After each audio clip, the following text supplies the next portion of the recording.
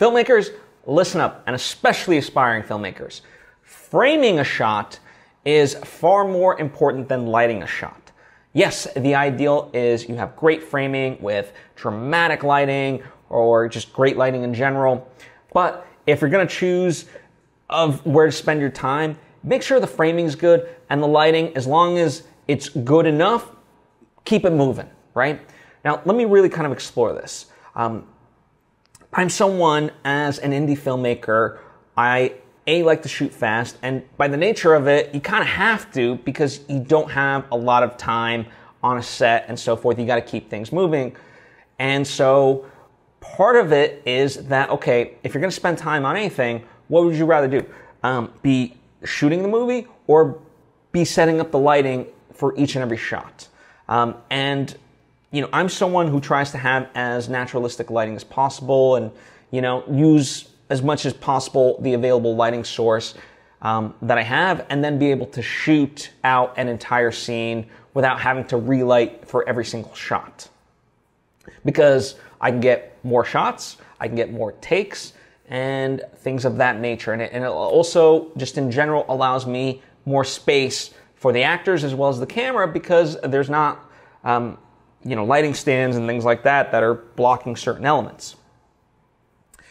And the reason why I say framing a shot is more important than lighting a shot is because, especially today with the cameras that we have, you know, I myself use the Blackmagic 4K camera, so I can shoot RAW and stuff like that. It captures quite a lot of detail, and, you know, as long as the thing looks interesting, and when I say framing, part of that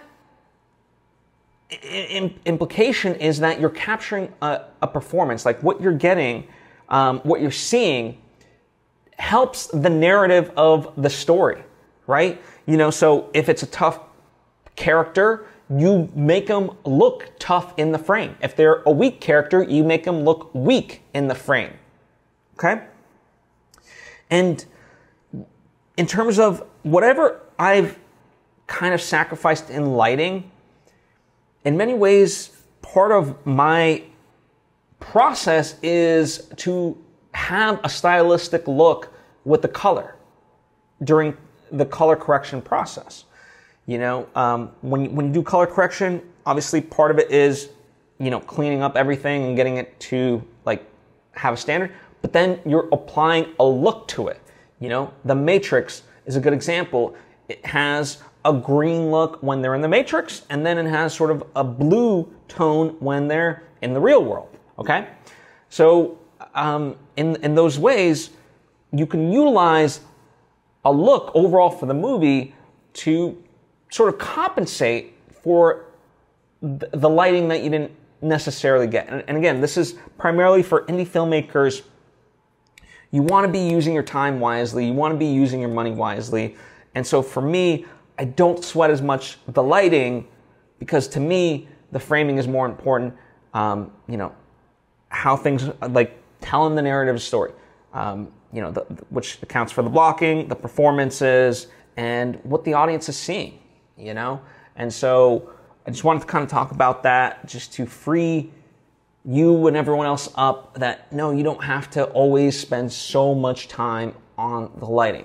If it's good enough, it'll be forgivable. I mean, you hear filmmakers talk about this all the time, that even if a movie is grainy, even if a movie isn't necessarily framed well, as long as the story and the performances are gripping, a lot of things can be forgiven.